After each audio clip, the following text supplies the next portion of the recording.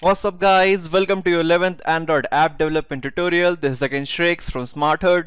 In this tutorial I will talk you about Logcat. Now from the 11th tutorial itself our journey of making your complex applications begins. Till now I bombarded you with lots of introduction tutorials. It's time for action. Now what is Logcat all about?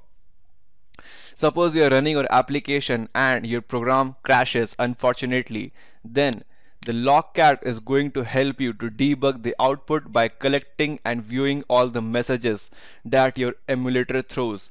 So this is a very useful component for the app development purpose,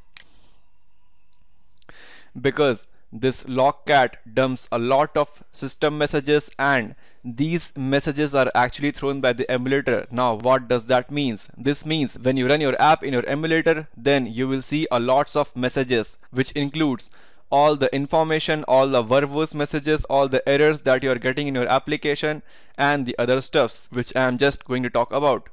Now yes, the message contains the errors and lots of other messages printed from our application. Quite simple. Suppose you make an application of about 1000 line codes. So in that 1000 line codes, how you are going to detect your error if your program crashes?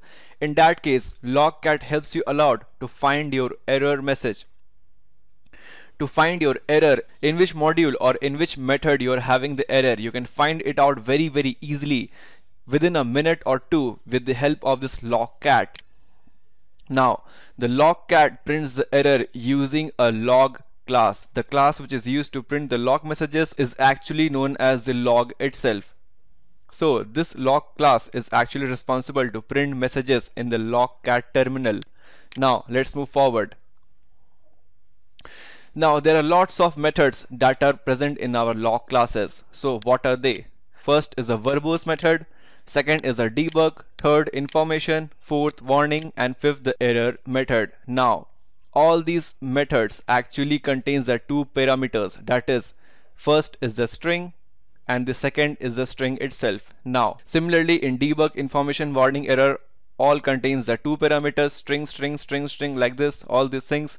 This is actually the method. Now here I have presented all these verbose, debug, information, warning, error with a color. Now when you print the log messages using these methods, then you will get corresponding color of the messages using the corresponding methods. Now if you are using the verbose method, then the output will be printed in the black color. If you are using the I method, that is information, then the output will be printed in the green color, and so on.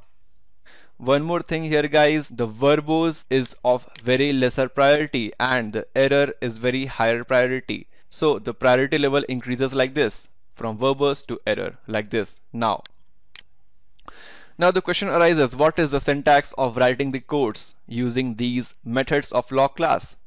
Now you can simply print your message by using log.v, first parameter as string between the inverted comma, and the second parameter is again string followed by a semicolon. Similarly log.d, log.i, log.w, and log.e.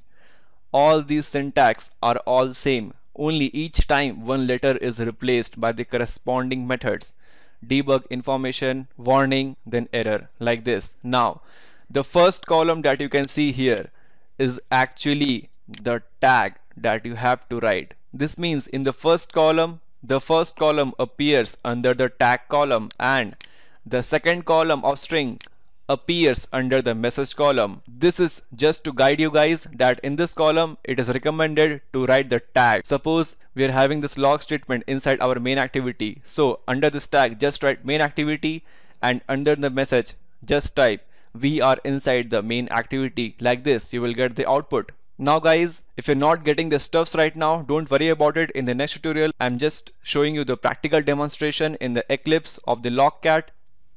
So don't worry about it guys. Catch you guys in next tutorial. Stay tuned. This is Shrek from Smartherd signing off.